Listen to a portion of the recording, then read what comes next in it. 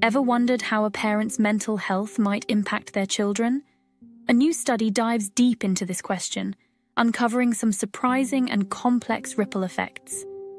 Researchers have long known that mental health issues can run in families, but most studies have been pretty narrow, often focusing on just one severe condition like schizophrenia.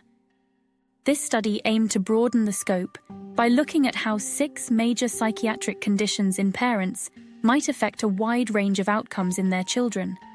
And by outcomes, we're not just talking about mental health, but also things like school performance, behavior, and even the risk of criminality. The study used data from over 3 million people in Sweden, tracking them from birth to middle adulthood. To ensure accurate comparisons, the researchers matched each child exposed to a parental psychiatric diagnosis with 10 children of similar age and background who weren't exposed. So, what did they find?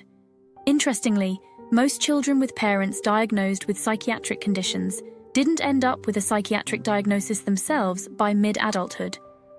However, when they compared these kids to their peers, they found that children with a parent suffering from any of these mental health conditions were at a higher risk across all 32 outcomes.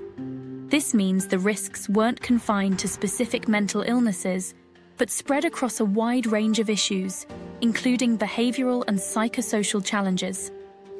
In conclusion, while having a parent with a mental health condition doesn't doom a child to the same fate, it does seem to increase the risk for a variety of challenges.